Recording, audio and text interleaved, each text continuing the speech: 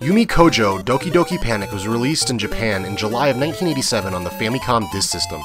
The game was later reskinned and released in the United States in October of 1988 as Super Mario Bros. 2. The decision was made not to release the Japanese version of Super Mario Bros. 2 in the States because the game was deemed as too difficult and too similar to its predecessor, the original Super Mario Bros. The American version of Super Mario Bros. 2 would later be released for the Nintendo Famicom as Super Mario USA. Yume Kojo Doki Doki Panic translates to Dream Factory, Heart-Pounding Panic. Doki Doki Panic's plot revolves around two children being kidnapped while reading a book by a hand that reaches out from the book and traps them inside. Their family hears their cries for help and goes in after them. Doki Doki Panic has several differences in appearance and gameplay to its Western cousin Mario 2.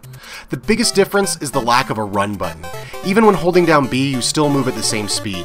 This creates some interesting dilemmas in the game.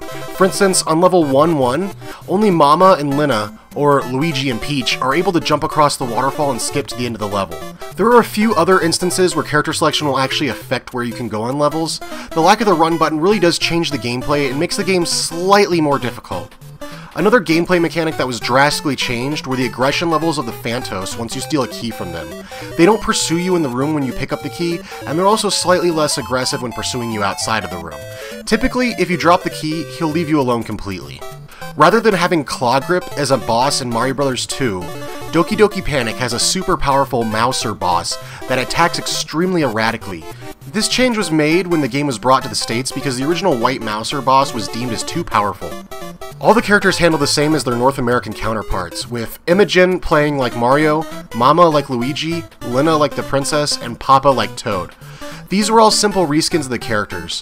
One of the only major differences between the two versions in terms of character skins is that the characters don't shrink when they only have one health remaining, like Mario 2.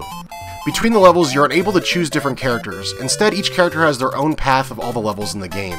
This actually works because Doki Doki Panic actually has a save feature. Aside from the character reskins, several items and things in the game look slightly different.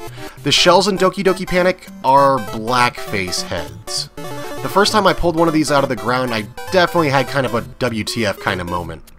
The magic potions that make doors appear are now magic lamps instead. Rather than having the giant hawk at the end of each level, instead it's a mask. The leaves from the things that you pull out of the ground are black rather than red, and the animations were added to the cherries, POW blocks, and vines. The waterfalls in Doki Doki Panic also move amazingly fast and are almost seizure-inducing. Most of the music between Doki Doki Panic and Mario 2 remains the same, with the exception of the underworld music when you go through a door by using a lamp. Another change in the audio is the enemies give off a somewhat unsettling scream when you kill them. Overall, Yume Kojo Doki Doki Panic is a pretty good game that was made better when it was modified as a Mario game. It's worth checking out, especially if you're a fan of Mario 2. However, Mario 2 is the better game. Doki Doki Panic isn't really worth importing either because it costs on average over $100, which is way too much.